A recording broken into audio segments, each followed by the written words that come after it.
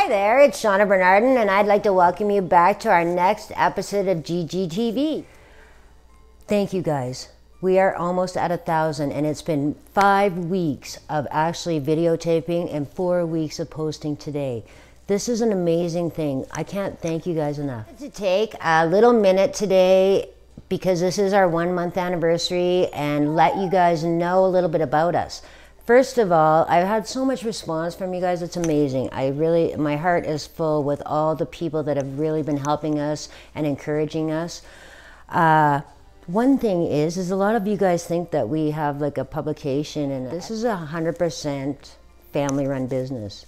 My daughter and my son and myself are the production team. So let me just tell you one thing. We have learned a lot in the last month. Whoa. It's been crazy. Madison Bernardin is my daughter, and she's a certified master groomer. She's a professional dog handler, but now just recently she's also our channel videographer, and she's doing a great job. Every day we're learning. My son, Lex van Dijk, he's currently in university right now, and he's taking a degree in mathematics, but his other part-time gig is he's our channel manager. He's also our co-editor. I do half of the editing. I know that's pretty shocking, right? Nobody can ever believe that. So today, this particular video, we're going to be bringing you some pretty serious stuff. And the reason I brought out my kids is because I would not have been brave enough to actually bring this particular subject to you guys today without my kids. My kids really me, and they really feel it was necessary. And so, I really want you guys to understand there's some sensitive subjects that are going to be talked about today. I'm going to bring my kids both on, and I'm going to introduce them to you, and we're going to have a big chat about how to protect yourself, hopefully. Hey guys, I'm Lex. I'm the channel manager for Global Groomers TV, GGTV. Sorry. And I am really happy to be here sharing my experience with this issue in this video. Hi, my name's Madison Bernardin, a newly Canadian certified master groomer, as well one of Canada's top professional handlers. And recently, I've taken up videographing for Shaunna Bernardin's Global Groomers GGTV. This is the tale of a 2020 Valentine's Day. So on Valentine's of this year, something crazy happened, and it got me really thinking about just these two being in the grooming shop alone, and you know, just the bigger picture, not just grooming, but of actually just safety in the workplace, because that often gets overlooked. Young groomers will get new shops, and Old groomers too. And will kind of omit the security measures that they need to take, because it is often an issue. So. Absolutely. So this story actually takes place about 30 years ago, and I'm only 23.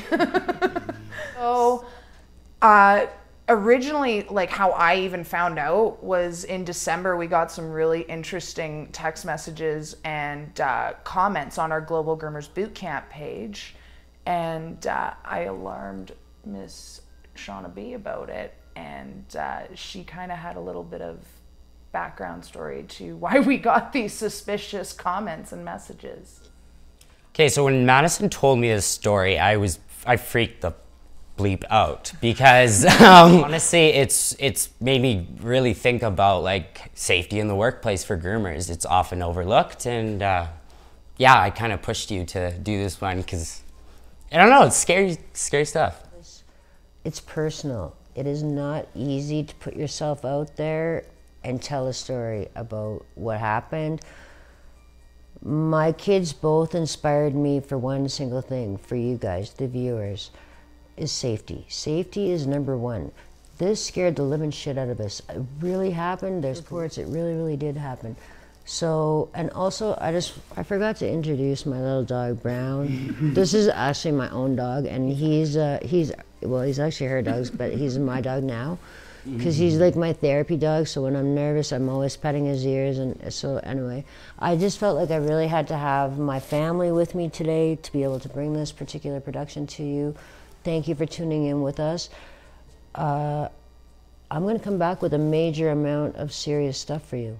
This is of a sensitive nature, so be aware, but I'm bringing this only for safety warning for you guys so you can protect yourself.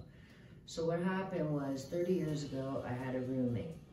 I'm not gonna name him, but I had a roommate. I was very busy. I was a professional handler at the time, and I was out of town most of the time.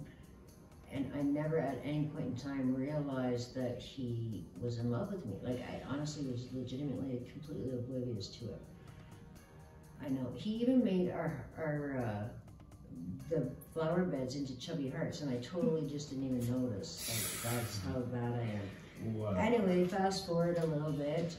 Then I went on to open up Wags to Whiskers. I had my kids and stuff, and I went on to go and open up the dog salon, and then he started sending like really expensive gifts, which lots of you guys were like, wow, lucky you. It was not that awesome. It was actually very scary and intimidating. I still never did anything really about it because he wasn't too like scary, and I was very busy. So I just kind of avoided the signs and the things that you need to pay attention to. So pay attention to this part. Like that was dumb me. I really wasn't paying attention to anything at the time. So after a little while, he got kind of the message and he laid off. Now remember, I did know this person, and he's also a schizophrenic, and he's been on again, off again his medications. To me, he's never actually been violent, but he does have violent tendencies, okay? So all of this we know. I actually didn't hear anything from him at all, like for probably at least maybe about 9 or 10 years, nothing specifically. And then a couple of times he started phoning my grooming salon line, and I know his voice because again, remember, he was my roommate. And I didn't say anything. I acted like he was a customer. I just sort of went with it, but then I proceeded and I blocked him. I blocked him off of my personal Facebook. I blocked him off of our Global Groomers page under his name. It still persisted. Okay, so now let's fast forward to the last, say 6 or 7 months. And this is where it gets like really ridiculous and crazy. So I have not seen this guy in like at least 25 years in human, like personally, I've not seen him. But he starts like seriously stalking our Global Groomers page specifically. And he goes under a fake name because now I've already blocked him personally from all of our pages, all of our social media. And now he's going under a name. Now I am comfortable about saying this, I'm not exposing him, but his fake name was Numbersdale. Madison so weird. Is a huge person that is a big part of Global Britain. They both are, but like Madison does so much of the social media. So she actually is always on top of everything. And I had noticed a number of times this name, Numbersdale. So we privately discussed it a few times, hey? Yeah. And I was like, keep your eye on this because these are weird pictures. It was a creepy thing. You know, we have like 10,000 people on that page. I obviously don't know every single person. I want to believe everybody's good, but obviously this is not the true story. I had just this like crazy gut feeling the whole time though. And so then at that specific time, I shared with both my kids what had happened 30 years ago. And I said, honestly, my gut feeling is it's this guy. And at first they're kind of like, okay, yeah, whatever, Mom. And then things got more serious. At Christmas time, I get this thing in the mail, and it's an airplane.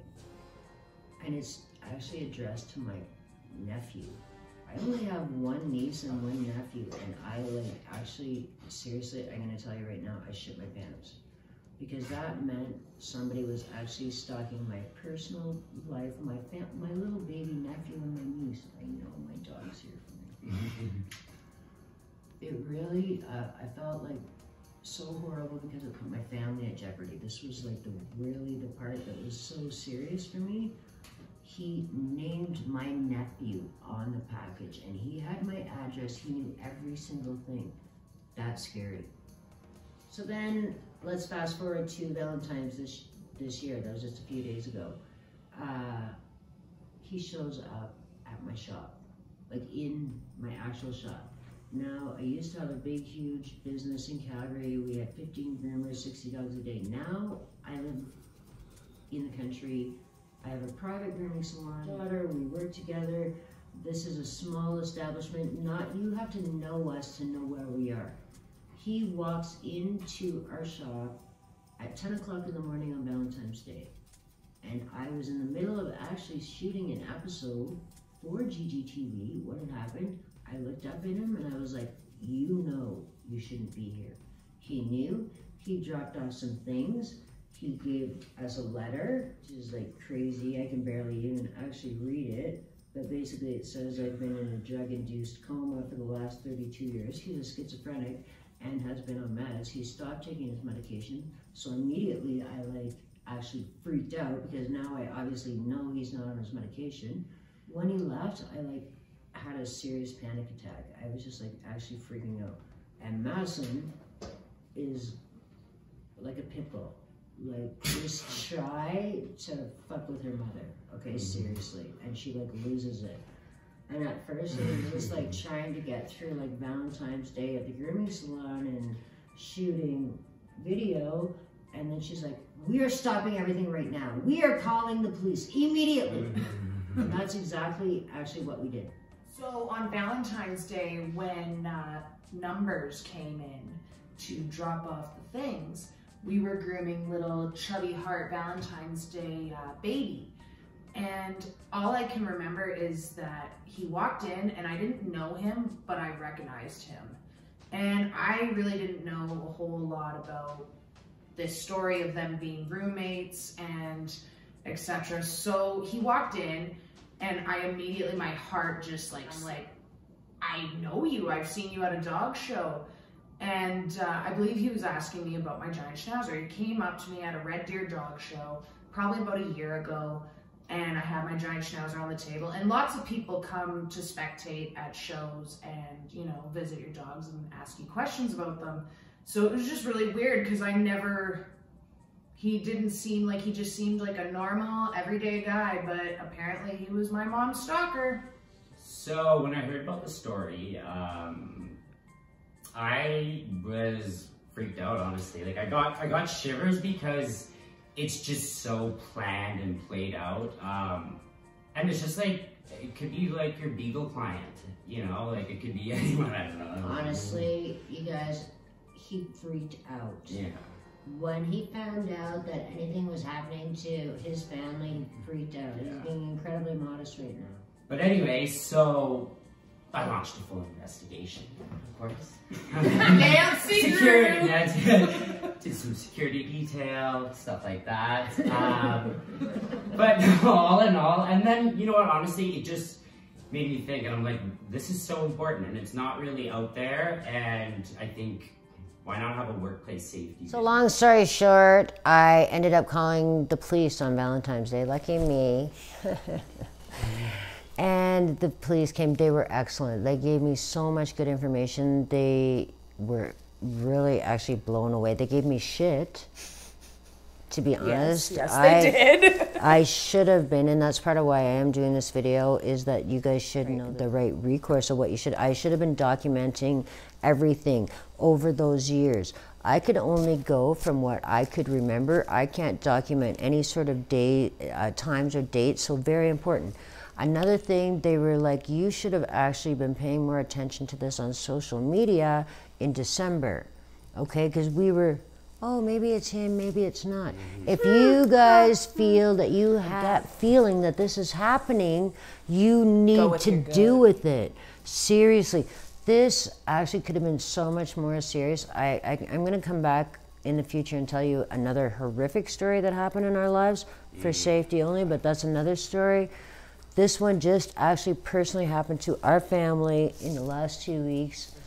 My little fam jam, and I love these guys. And they gave me the strength to come and tell you this story. There's a million different stalkers out there. We, as a majority in the grooming industry, are females. I'm not and this could happen. Discriminating. And this could happen to a guy. I'm not saying just it couldn't. Just as easily. Crazy ladies out there. To end off this video, when the police did actually confront my stalker, they told him basically one thing. Miss Bernardin has chosen to not have a restraining order put on you at this moment. However, You will make no contact with her on social media. You will not contact her at work. You will not contact her in any way, shape, or form. You are not welcome on her property. If by any chance you feel that you will break any of those, you will be arrested immediately. You have been told, you have been warned. Now, I have not heard one word, which is yay, awesome, but I feel like this could happen to a million of you guys out there. Just to finish this video off, what we've decided is that from personal experience, we've researched it. We want to give you guys some safety tips just to keep you guys safe in the shop. So a couple tips about safety in your salon. First off, you're gonna want a rechargeable panic button. Ours is Mr. Pesky Brown here. And another tip would be to get your rechargeable doorbells, which are the giant schnauzers, Katana and Tobias. Lastly, I would say taking a martial arts class, just for basic, Taekwondo or karate. There's a lot of self-defense classes. So my safety tips are a couple things. Listen to your gut. I should have just listened to my gut. My gut told me a long time ago this was happening. Number one, this is information what the police gave us, and I feel like this is really valid for you guys and pretty simple and inexpensive for you to do. If you put into your window, these premises are surveilled 24 hours, % of predators. They don't want to get videotaped in this day and age. Super easy. You can probably have that sign made for $25. Excellent choice. In-home, excellent choice. This is a great tip, you guys. You can go to the dollar store and buy fake cameras for like $3, and a criminal cannot detect if that's real or not. They're trained to look for cameras. I'm not telling you, the police told me these things, okay? What he really stressed to me though was writing down the date. I hope that like if you guys are in and you're obviously here at the end of this, put down in the comments, like please, we want to help you guys. Knock it in the comments. If you guys had experiences, share with us. Tell us the stories. Tell us how we can help you. We are sharing, like for me, this was so personal. But now that we're doing this, tell us. We want to know more tricks not tricks, how to keep us safe. There's no trick. Let's stay alive and let's do this. This is real, our lives, and we are vulnerable. We have 10 to 30 people that we don't know coming into our facility every single day. We work in an industry that is 80% female. This really happened. My biggest tip and why I wanted you to post this video really was just for awareness. I think it's a subject that often gets overlooked for groomers, and yeah, but I am interested in hearing about stories you guys might have or any tips, security tips. We're no experts by any means, but we do what we can, and just bringing it on the table means something to us, yeah. Make sure you subscribe to GGTV and like this video. Share it to all the groomers you know who might need to check out their safety detail. Thank you guys so much for tuning in. I really hope nobody's too traumatized.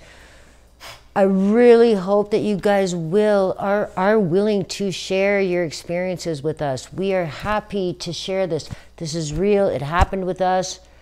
You know, at the beginning of this video, I was feeling like super emotional. Normally, I'm grooming a dog. I'm very confident in talking about grooming dogs. That's what I do.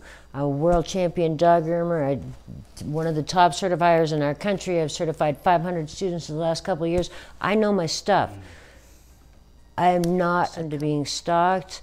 I am not accustomed to having my family violated.